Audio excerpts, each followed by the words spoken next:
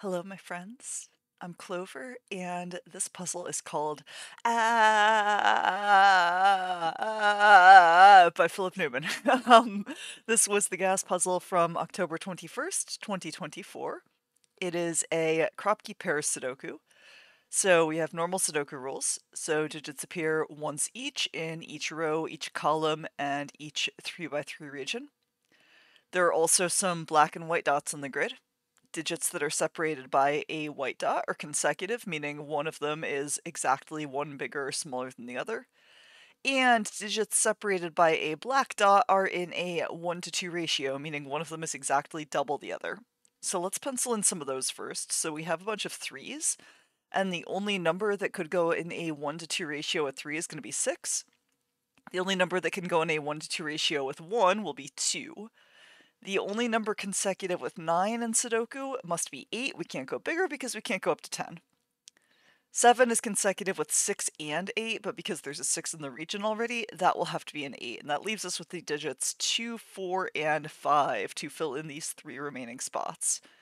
This cell also has to be 6 or 8, but there is a 6 here. And this one we can pencil in as either 6 or 8. Now, we have 2 3s here and here. The only position for a 3 in this region is there.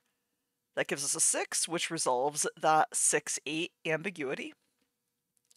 This cell cannot contain a 6 or an 8, so this is either a 1-2 pair or a 2-4 pair. Those are the only remaining 1-to-2 ratios. However, this cell can't be a 1 or a 2, so that's a 4, making this a 2. The 2 and 4 in this row make this a 5, and the 2 in this row makes this a 4, and this is now a 2. 2 goes with either 1 or 4. 4 goes with either 3 or 5, so there is going to be a 5 there. Now to finish this row, I need 1, 7, 8, and 9. This can't be an 8. There can't be a 1 on this dot because 1 isn't consecutive with either of those numbers. So there is an 8 there, because it's either 7 and 8 or 8 and 9. And the 8 can't go in this position because there's already an 8 in column 2. Therefore, the 8 goes in column 3 right there. In this row, I need a 3, a 6, and a 7, and I can't resolve those yet. Right here, though, I need another 1-to-2 ratio pair. I can't use a 2, I can't use a 4, I can't use an 8. The only remaining possibility is 3 and 6, placing 7 there, making this an unresolved, so far, 1-9 pair.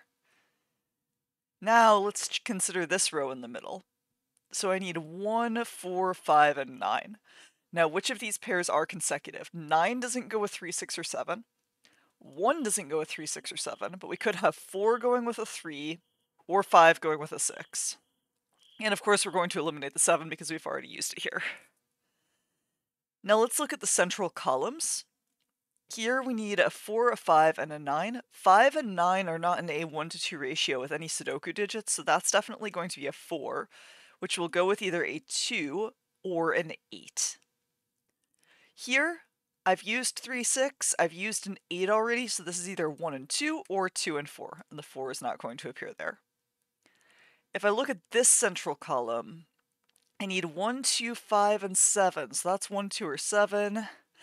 There's a 7 in this region already I'm noticing now, so there's not a 7 in any of these cells, so 7 in the column has to go right there. 7 goes with 6 or 8, there's a 6 in the column already, so that's an 8, and that resolves this into a 4-2, making this a 1. Now this is going to be a 4-9 pair. 9 could only go with 8 if 9 was on this consecutive dot, but there's an 8 there already. So that's going to be a 4, and that is going to be a 9. 4 can only go with 5 because there's a 3 in the region, and that will be a 1-2 pair to finish. Now let's consider this black dot. We've used 2, so we can't do 1 and 2, or 2 and 4. We can't do 4 and 8 because we've used 8, so this must be a 3 and 6. And if we consider this black dot, we've used an 8, we've used a 3 and 6, so that's either a 1 and 2 or a 2 and 4, so we're going to eliminate 1 right there.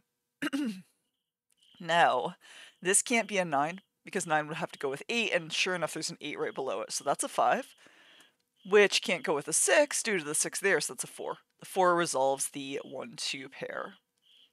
The remaining cells in this column are going to be 5 and 9. And the remaining cells in this row are going to be 2 and 9.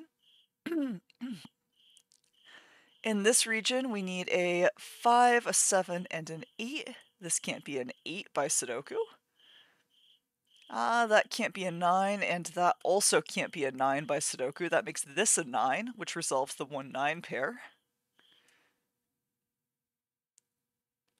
And this cannot be a 1. Now we need to place a 7 in one of these cells by Sudoku because we have 3 7s looking in.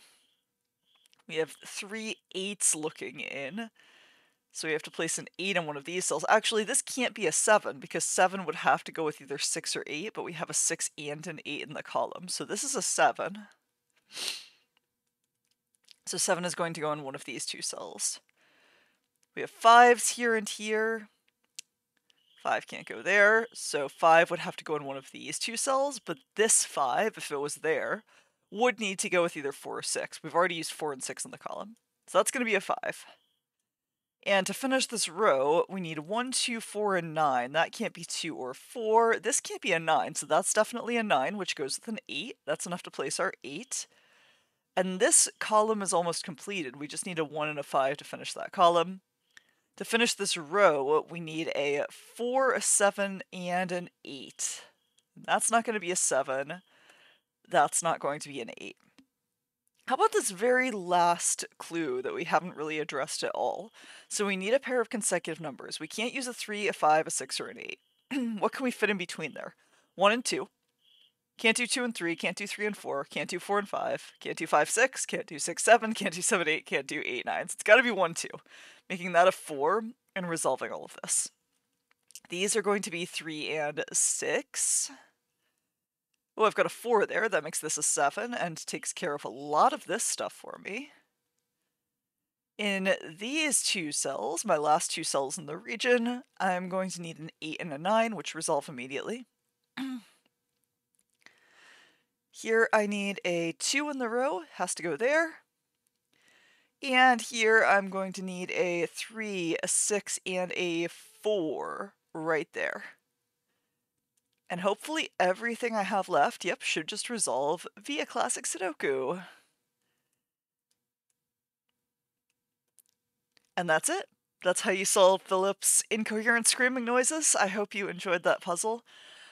If you want to give it a try yourself, the link to solve is in the description below this video. I will see you again in 3 days.